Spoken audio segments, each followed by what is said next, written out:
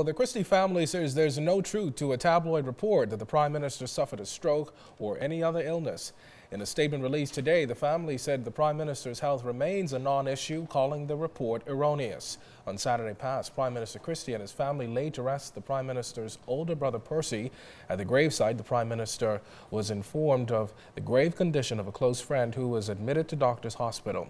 The Prime Minister later left the funeral and visited his friend in hospital. The Christie family says it would like the public to know that the Prime Minister is well and can be reached at the office of the Prime Minister in Cable Beach. No word on whether the family will actually seek legal action against the tabloid.